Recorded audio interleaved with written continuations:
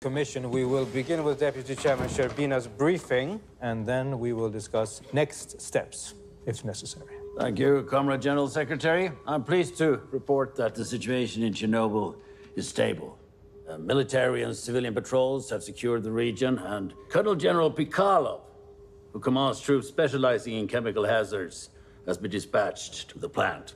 In terms of radiation, Plant Director Brikhanov reports no more than 3.6 Rontgen. I'm told it's the equivalent of a chest X-ray, so if you're overdue for a checkup... And foreign press? Totally unaware. KGB First Deputy Chairman Sharkov assures me that we have successfully protected our security interests. Good. Very good. Well, it seems like it's well in hand, so... If there is nothing else, meeting adjourned. No. Pardon me? We can't adjourn. This is Professor Legasov of the Kurchatov Institute. Professor, if you have any concerns, feel free to address them with me later. I can't. I'm sorry. I'm so sorry. Page 3, the section on casualties. A fireman was severely burned on his hand by a chunk of smooth black mineral on the ground outside the reactor building. Smooth black mineral. Graphite. There's graphite on the ground. Well, there was a tank explosion. There's debris. Of what importance that could be... There's only one place in the entire facility where you will find graphite. Inside the core. If there's graphite on the ground outside, it means it wasn't a control system tank that exploded. It was the reactor core. It's open.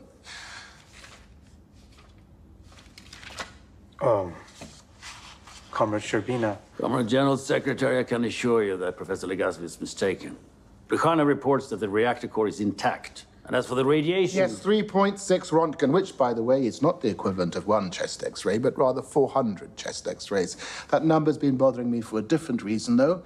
It's also the maximum reading on low-limit dosimeters. They gave us the number they had.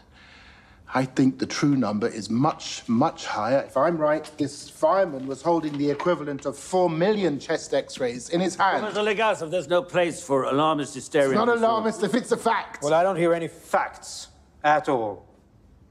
All I hear is a man I don't know, engaging in conjecture, in direct contradiction to what has been reported by party officials. I apologize. I didn't mean, Please, may I express my concern as calmly and as respectfully as I... Professor Legasov. Boris, I will allow it.